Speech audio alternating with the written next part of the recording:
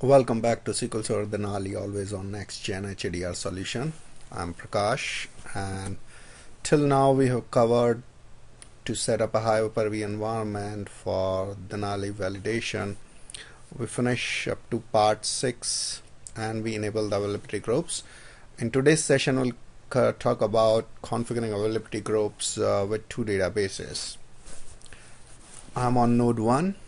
As it was before, we already enabled the availability groups, so I'll go ahead and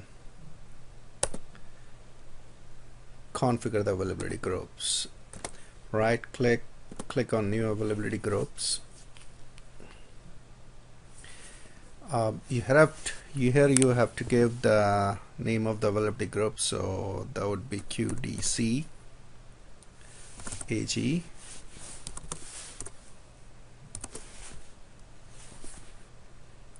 I give name QDC AG as availability group. As you see, there are no databases here and no show user databases are here. So let's create two databases for the testing. Let's open a new session.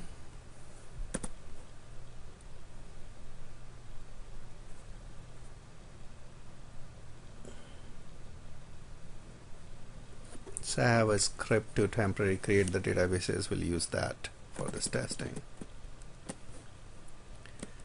I'm creating test DB1, creating a table, inserting some value into the test DB1. Click F5. Alright, I'm successful. Now I'm creating the test database 2, same, adding another table and inserting some data. Let's validate the databases. So we have DB test 1, test 2.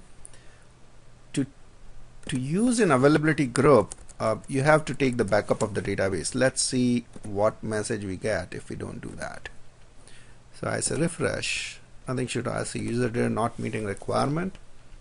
I click to see user data not meeting requirement. See DB1, DB test 1 and test 2.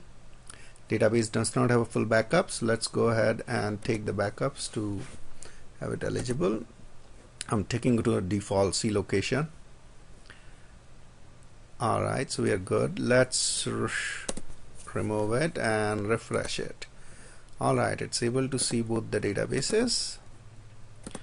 Select them, click next, click on add and add the second SQL server. Alright, now let's see what are the read mode in secondary role. So even for primary and secondary, it says default as disallow connections, which means when it becomes secondary role, it does not allow connections. The another option is to read intent connections, which means you can read some data, but it would not allow you to create transactions. If you pick allow all connections, you can start a read only transactions and do that. So we'll pick same on both the sides, primary and secondary. Have a look at the endpoints. Endpoints are already created here. The name is HDR underscore endpoint replicas. Let's click on next. Alright, so Denali is ready to configure availability group. Click finish.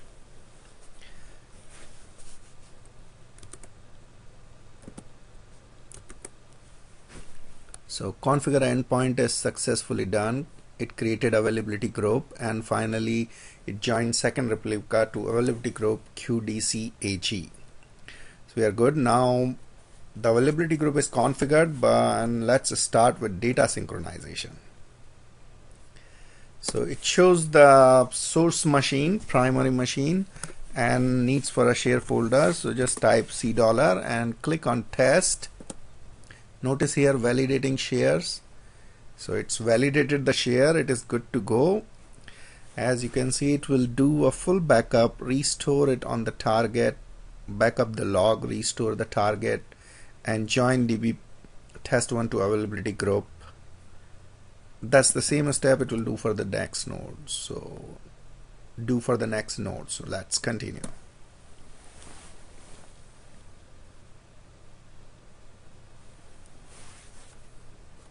Alright, data synchronization has started successfully. Click OK. Click close. Alright, so we just finished configuring our first availability group. We test 1, QGH1, you can see available replicas and databases. Everything is green, looking good, primary, secondary. You right click here, you will not see an option to failover. Let's see on the second node what is happening. Availability group. Here when you click on right click on the secondary node, you have an option to see force failover. On the secondary node you can do the force failover. Other two failover methods are not supported in CDP1. We configured successfully an availability group.